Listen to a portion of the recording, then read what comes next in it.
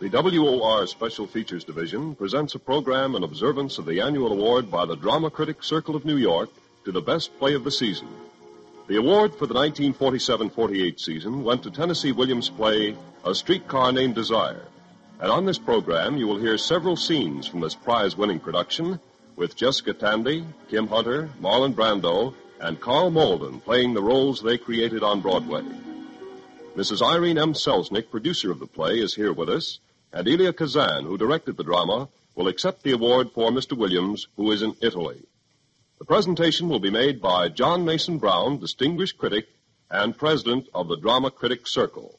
Mr. Brown. Let the first robin come bobbing along, and all of us can be certain, even in the contemporary world, of one thing. The season for prize-giving is upon us. There are Americans more loved and less abused, more loving and less abusive, too. But even we, regardless of our mounting ages, seem susceptible to the spring. For then it is that we meet, as we did on Wednesday last, at the Algonquin, to vote upon what in our group opinion has been the season's best play on Broadway. Our sessions in the past have often been stormy enough to make the Executive Council of the UN look to its laurels. Last Wednesday, however, we met without raised voices, bloody noses, pierced hearts, or even wounded feelings. A group of Quakers could not have been friendlier or less warlike. This year it was Terence Rattigan's moving and well-written drama, The Winslow Boy, which was chosen as the season's best foreign play. The Circle's choice for the season's best American play was A Streetcar Named Desired by Tennessee Williams. It is the second time a drama by Tennessee Williams has been honored by the reviewers, the first time being in 1945 with The Glass Menagerie. A Streetcar Named Desire is a fascinating and unflinching study of the disintegration of a Southern school teacher who has not confined her professional activities to the classroom. This school teacher is a woman who, well, in deference to the radio's extreme sensibilities, can perhaps most safely be described as having lost her amateur standing.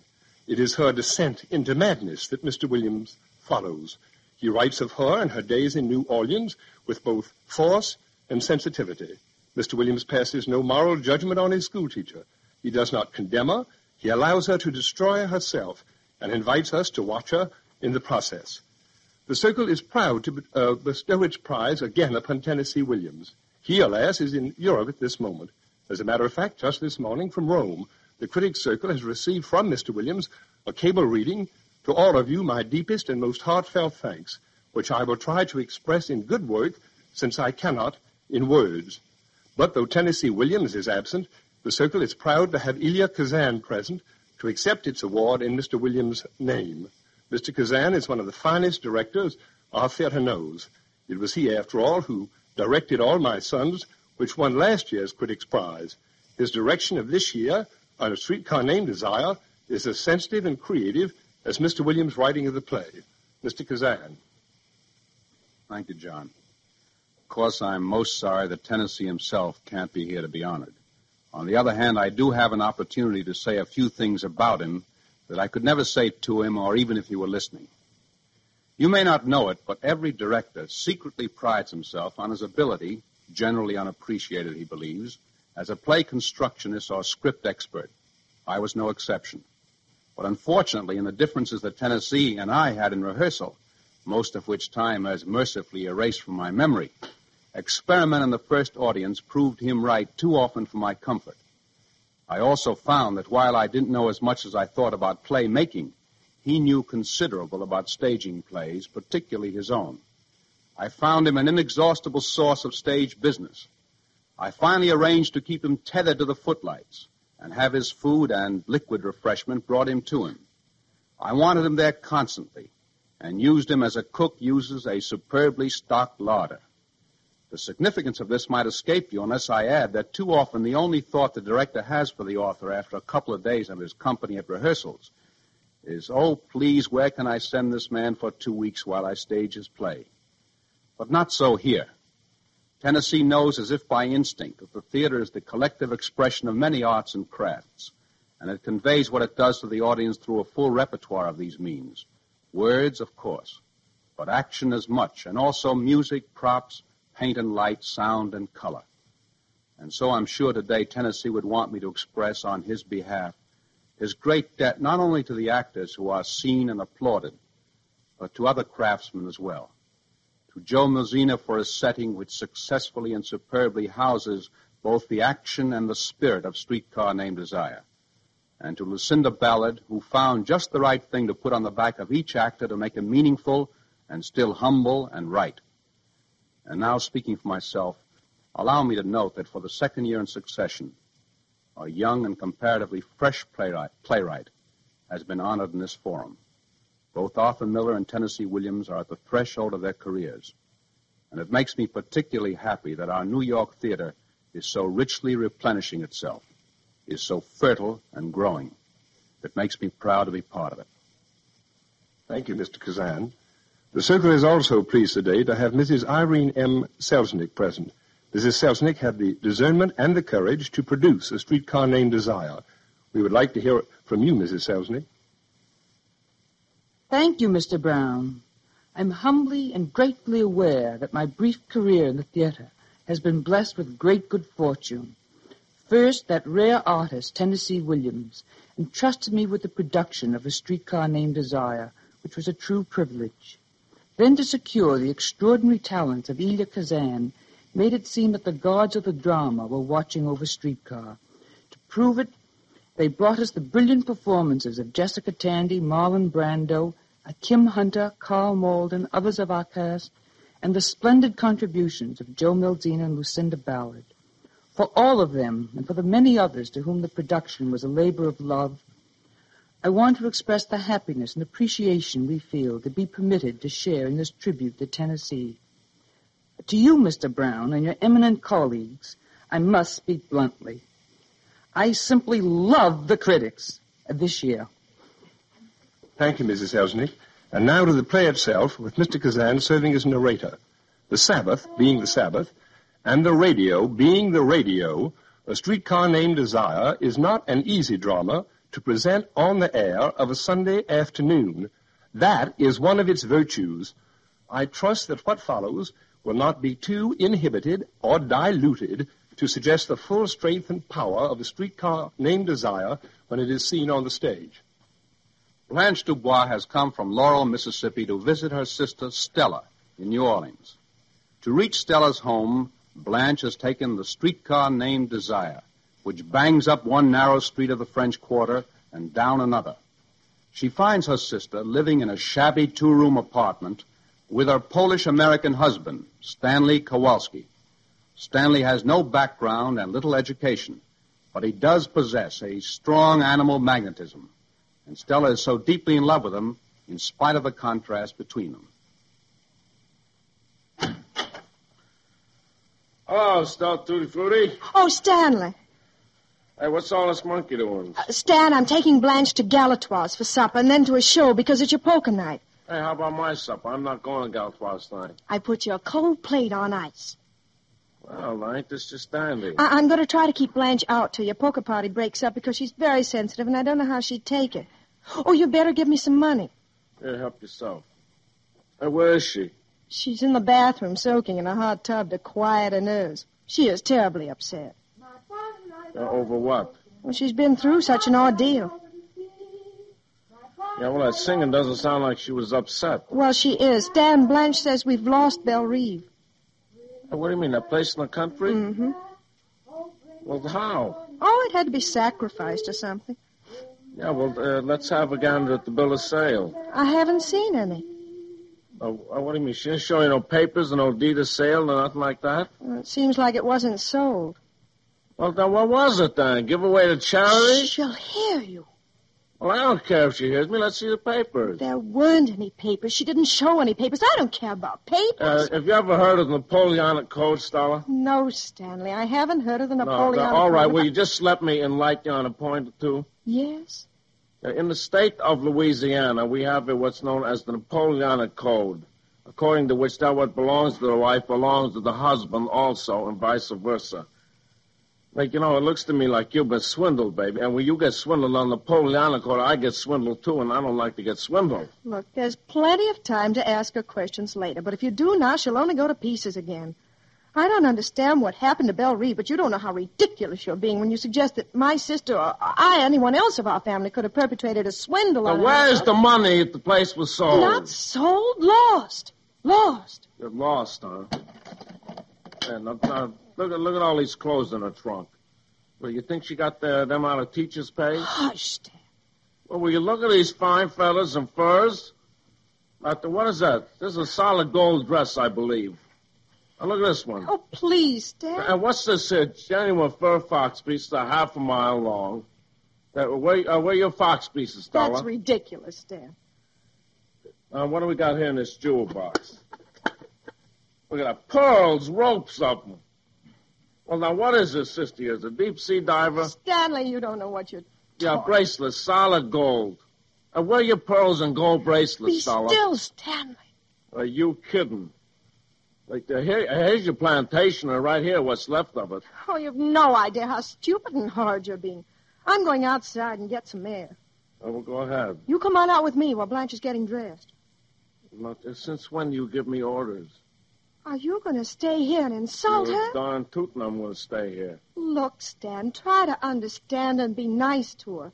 Admire her dress and tell her she's looking wonderful. That's important to Blanche. Her little weakness. Yeah, I get the idea. Hello, Stanley. Hey, Blanche. Here I am, all freshly bathed and scented and feeling like a brand new human being. Well, that's good. Where's Stella? She's outside getting some air. How do I look? Look okay. Many thanks. Well, looks like my trunk has exploded. Yeah, me and Stella was helping you unpack. Well, you certainly did a fast and thorough job of it. Well, it certainly looks like you raided some stylish shops in Paris. Yes, clothes are my passion. What does it cost for a string of furs like that? Why, those were a tribute from an admirer of mine. Well, he must have a lot of admiration. In my youth, I excited some admiration. But look at me now. Would you think it possible that I was ever considered to be attractive? Your looks are okay. I was fishing for compliments, Stanley. But no, I don't go in for that stuff. What stuff? Compliments to women about their looks. I never met a woman yet that didn't know if she was good looking or not without being told. And there's some of them that give themselves credit for more than they've got. Some men are took in by this Hollywood glamour stuff, and there's some men that are not. I'm sure you belong in the second category. That's right. I cannot imagine any witch of a woman casting a spell over you. That's right. You're simple, straightforward, honest. Bit on the primitive side, I should think. To interest you, a woman would Lay her cards on the table. Well, I never cared for wishy-washy people. That's why when you walked in here last night, I said to myself, my sister's married a man. Of course, that was all I could tell about you at the moment. Blanche, in the state of Louisiana, there's such a thing as the Napoleonic Code.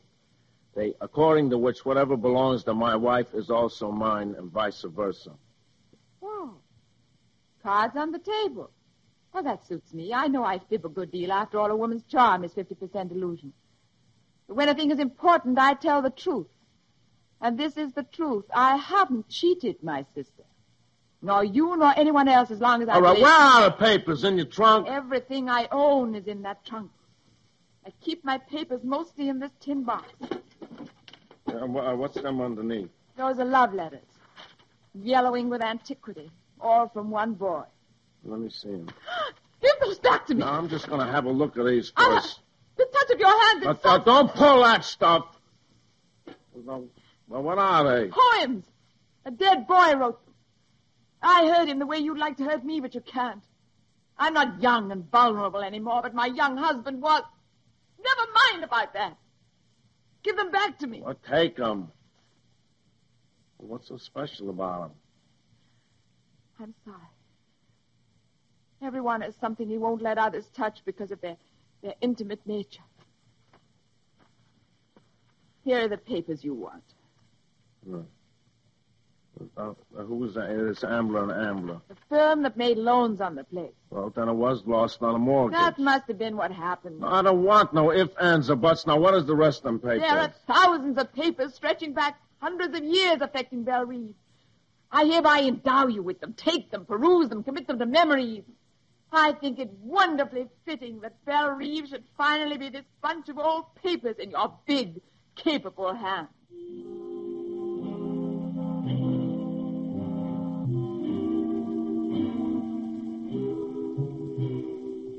Weeks pass, and Blanche has become a fixture in the Kowalski household, with tension constantly mounting between her and Stanley. Knowing she must find a way out, Blanche clutches eagerly at the possibility of a romance with Harold Mitchell, a young man who works with Stanley. One evening, Blanche and Mitch return after an evening at an amusement park. I guess it must be pretty late and you're tired. Mitch, see if you can locate my door key in this purse. When I'm so tired, my fingers are all thumbs. Here, is this it? No, honey, that's the key to my trunk, which I must soon be packing. Why, you mean you're leaving here soon? I've outstayed my welcome. Oh, is this one it? Eureka! Honey, will you open the door? Well, I guess you want to go now. Can I, can I kiss you goodnight? Why do you always ask me if you may? Well, I don't know whether you want me Why to should or you not. be so doubtful? Well, that night when I parked by the lake and kissed you, Honey, you told me that... It wasn't the kiss I objected to. I liked the kiss very much. Honey, you know as well as I do that a single girl, a girl alone in the world, has got to keep a firm hold on her emotions or she'd be lost. Lost? I like you to be exactly the way that you are. Because in all my experience, I have never known anyone like you. Are you laughing at me? Oh, no, honey. I'm not laughing at you. Come on in. The Lord and Lady of the house have not returned. We'll have a nightcap. Let's leave the lights off, shall we? Uh-huh. You want a drink? I want you to have a drink. You've been so anxious and solemn all evening. We've both been anxious and solemn. And now for these last few remaining moments of our lives together, I want to create joie de vivre. I'm lighting a candle. That's good. We're going to be very bohemian. We're going to pretend that we're sitting in a little artist cafe on the left bank of Paris. Here, I found some liquor. Just enough for 2 shots without any dividends, honey. There. Oh, boy, that's good. Sit down. Why don't you take off your coat and loosen your collar? Oh, no, all right, if you say so. This is a nice coat. What kind of material is it? Oh, it's very lightweight alpaca. Oh, lightweight alpaca. Uh-huh. A man with a heavy build like mine has to be careful of what he puts on him so he don't look too clumsy. Well, you're not the delicate type. You have a massive bone structure and a very impressive physique. I thank you. Blanche, guess how much I weigh? Oh, I'd say in the vicinity of 180. Oh, no. I weigh 207 pounds, and I'm 6 feet 1 and 1/2 inches tall on my bare feet. Oh. Without shoes on, and that is what I weigh stripped. My goodness, that's awe-inspiring. Well, my weight is not a very interesting subject to talk about. What is yours? You guess. Well, let me lift you. Oh, Samson. Well, go on, lift me. Hey. Oh, Well? You're light as a feather. Well, you may put me down now. Oh, yes. Well, unhand me, sir. Oh, Blanche. Now, Mitch. No, Blanche. Mitch, just because Stanley and Stella are not home is no reason for you shouldn't behave like a gentleman. I tell you, Blanche, just give me a slap whenever I step out of bounds. Well, that won't be necessary. Why, you're a natural gentleman, one of the very few there are left in the world. No, I don't want you to think that I'm severe or old-maid school-teacherish or anything like that. It's just, well... Well, what? I guess it's just that I have old-fashioned ideals.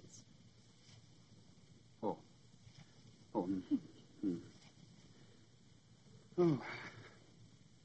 Where's Stanley and Stella tonight? Well, they've gone out with Mr. and Mrs. Hubble upstairs. You're an old friend of Stanley's. Well, we was together in the 241st. Has he talked to you about me? Well, why do you ask that? Well... Don't you get along with him? That is putting it mildly. If it weren't for Stella about to have a baby, I wouldn't be able to endure things here. Well, he isn't nice to you? He's insufferably rude. He goes out of his way to offend me. No, Blanche. Yes, honey? Blanche, how old are you? Why do you want to know? Well, I talked to my mother about you, and she said, how old is Blanche? You talked to your mother about me? Yes. Why? Well, I told her how nice you were, and I liked you. Were you sincere about that? Oh, you know I was. Well, why did your mother want to know my age? Well, my mother is sick. Oh, and, I'm sorry to hear that. Badly? Well, she won't live long, maybe just a few months. Oh. And, well, she worries because I'm not settled. She wants to see me settle down before she... You love her very much, don't you? I think you have a great capacity for devotion. You'll be lonely when she passes on, won't you? I understand what that is. To be lonely? I loved someone, too, and the person I loved, I lost. Dead? Mm-hmm. A man? He was a boy. Just a boy when I was a very young girl. When I was 16, I made this discovery. Love. All at once and much, much too completely. It was like you suddenly turned a blinding light onto something that had always been half in shadow. That's how it struck the world for me. But I was unlucky. And with his death, the searchlight that had been turned on the world was turned off again. And never for one moment since has there been any light stronger than this kitchen candle. Blanche, you need somebody. And I need somebody, too. Well, could it be you and me? It could be. Oh, Mitch. Sometimes there's heaven so quickly.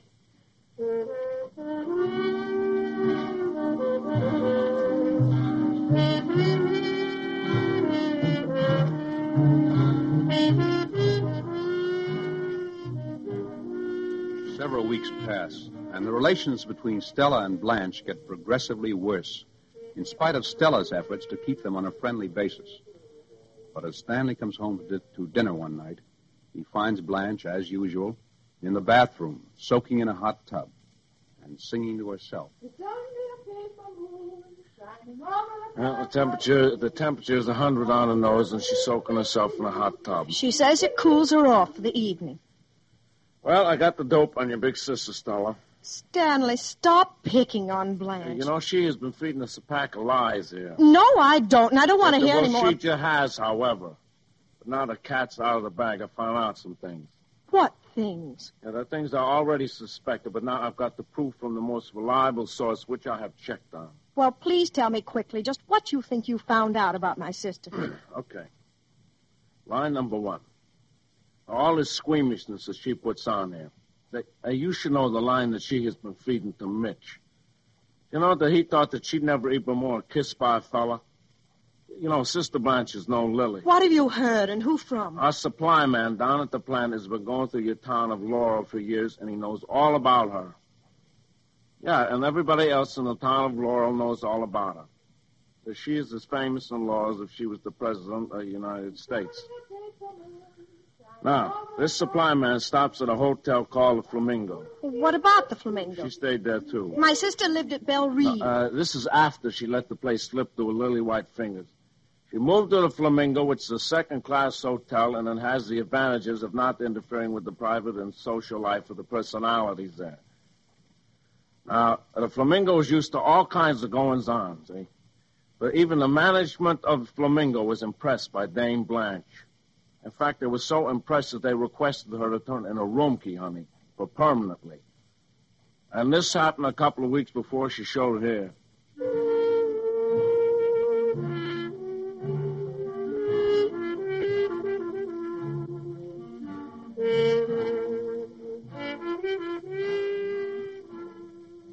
A few minutes later, Blanche finally appears for dinner, and Stanley tells her she is to pack her things and go back to Laurel the following day. And he gives her a bus ticket he has bought for her. Later that evening, he takes his wife to the hospital as the baby is expected momentarily. While he is gone, Mitch shows up and tells Blanche in no uncertain terms that he's through with her, and why. As soon as he is gone, Blanche feverishly searches through her wardrobe. And when Stanley returns, he finds her dressed in an elaborate but crumpled white satin evening gown, preening herself before her mirror. Stanley, Yeah, it's me, Blanche. how's my sister? She's doing okay. And how's the baby? Well, the baby won't come before morning, so they told me to go home and get a little shut-eye. Does that mean that we're to be alone in here? Yeah, it's just you and me, Blanche. Hey, what do you got all them fine feathers on for? I received a telegram from an old admirer of mine. Oh, yeah? Anything good? I think so. An invitation. To what? A cruise of the Caribbean on a yacht. Well, what do you know? I never been so surprised in all my life. I guess not. Came like a bolt out of the blue. Who did you say it was from? An old beau of mine. Oh, sure. The one that give you them white fox fur pieces. Mr. Shep Huntley. I wore his fraternity pin my last year at college. I hadn't seen him again till last Christmas. I ran into him on Biscayne Boulevard. And then just now, this wire invited me on a cruise of the Caribbean. The problem was clothes. I tore into my trunk to see what I had that was suitable for the tropics. Well, it just goes to show you, Blanche, you never know what's coming. When I think how divine it's going to be to have such a thing as privacy once more, I could weep with joy. Yeah, this millionaire isn't going to interfere with your privacy none. This man is a gentleman. He respects me. What he wants is my companionship. A cultivated woman. A woman of intelligence and breeding can enrich a man's life immeasurably. Physical beauty is passing, a transitory possession. The beauty of the mind and richness of the spirit and tenderness of the heart. I have all these treasures locked in my heart. I think of myself as a very, very rich woman. But I have been foolish, casting my pearls before... Swine, huh? Yes, swine. Swine. And I'm thinking not only of you, but of your friend, Mr. Mitchell. Mm-hmm. He came to see me this evening. He dared to come here in his work clothes. He repeated slander to me, vicious stories that he'd gotten from you. I gave him his walking papers. Oh, you did, When he came back, he returned with a box of roses, begging my forgiveness. He implored me to forgive him. But some things are not forgivable. Deliberate cruelty is not forgivable. Was this before or after you got the telegram from Texas? What telegram? No, after. Yeah. As a matter of fact, As a matter of fact, there wasn't no wire at all. No. And there isn't no millionaire. And Miss Sting come back with roses because I know where he is. There's not a darn thing but imagination and lies and conceit and tricks. And look at yourself. Look at yourself in a sworn-out Mardi Gras outfit rented for 50 cents to some rag picker. Please. You know, I've been on to you from the start, and not once did you pull the wool over this boy's eyes. You come in here and you sprinkle the place with powder and spray perfume. You stick a paper lantern over the light bulb. And lo and behold, the place has turned into Egypt, and you're the queen of the Nile, sitting on your throne, swilling down my liquor. You know what I say? Ha, ha! Did you hear what I said? I said, ha, ha, ha! I'm going into the bathroom and get ready for bed.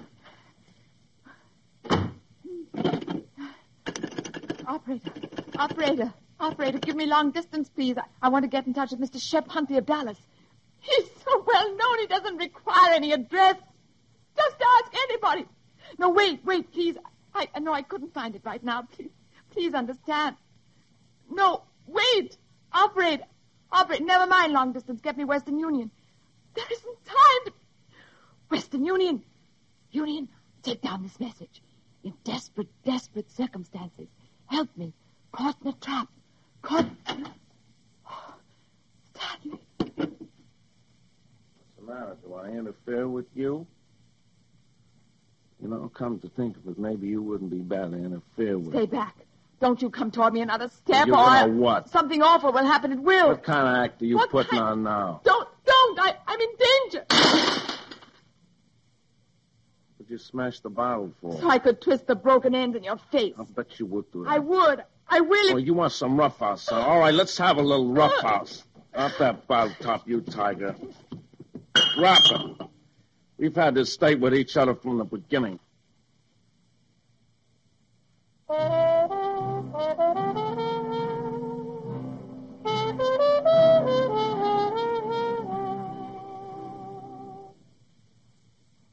The WOR Special Features Division has brought you the presentation of the annual Drama Critics Circle Award to the best play of the 1947-1948 season, A Streetcar Named Desired by Tennessee Williams. The award was made by John Mason Brown, president of the Drama Critics Circle. The entire broadcast was under the direction of Jock McGregor. You also heard Mrs. Irene M. Selznick, the producer, and several scenes from the play. This is the Mutual Broadcasting System.